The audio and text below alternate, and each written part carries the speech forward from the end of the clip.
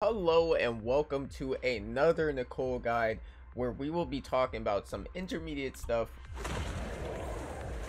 mixing in Nicole, Ambi, Alexandria, and just in general figuring out how we can have her work outside of just using her basic attacks.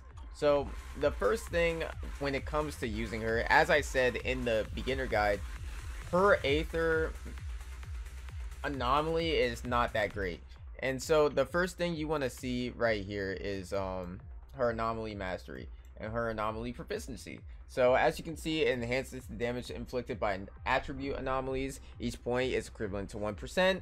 So if you got, we'll talk about builds in the expert section, but this is to start you off. Anomaly proficiency and anomaly mastery, all of this is important. This affects how much the anomaly builds up.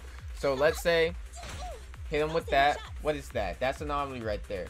We go to the stats, we build it up. If we had 100 anomaly mastery, we would be building up anomaly out the wazoo. And that is the thing. Right now, base, the way she comes, even like I have her charged up a little, and she's still not doing that much anomaly damage, like in general. And that's something to keep in mind, because you may like Nicole as a character, right? But what you want is for this to be built up at least to right here, okay? And the reason why that is because you want to hit disorder. And what I have noticed, and I mean, like, look at that. That anomaly is going up a lot faster than, what's it called? Nicole's. And I honestly don't know why. Oh, that's why. Okay. So, I mean, she's just not doing enough damage, like, in general, by herself when it comes to it. So, you want to build this up. These guys can build it up consistently. You got stuff like this going on consistently, like some freaking shenanigans, like this straight up shenanigans going on consistently. Look, that stuff is already almost built up. Not, like, fully there, but it's, I mean, it's getting built up. Now, does that build anomaly really well? Yes, it definitely does. But the issue is you have to use Nicole, and she's not good by herself. She's just not. That's what you have to do. Look at what she's doing. That's how you have to build up your gauge. I'm looking at it right now. There's no way to build it up faster. So you hit it with the anomaly. Boom. The electric is, wow, still not corrupted. Like that, this is what I'm talking about. I'm spending more time trying to corrupt you.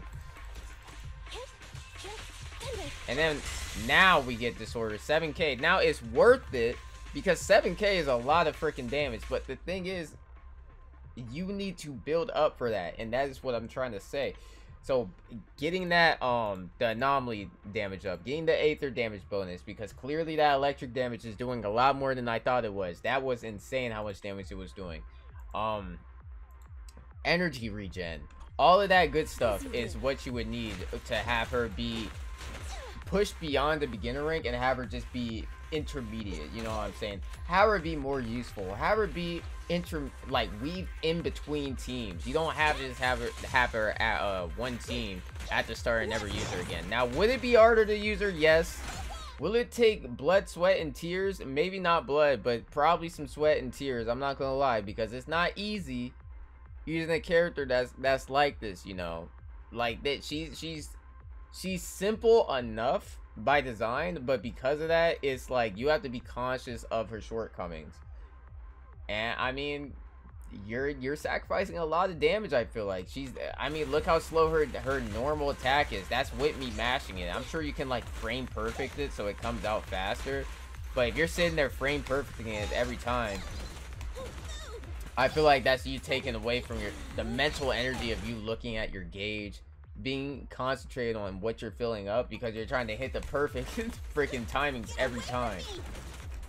And look, still not built up. I'm building this pretty, I would say I'm doing a lot.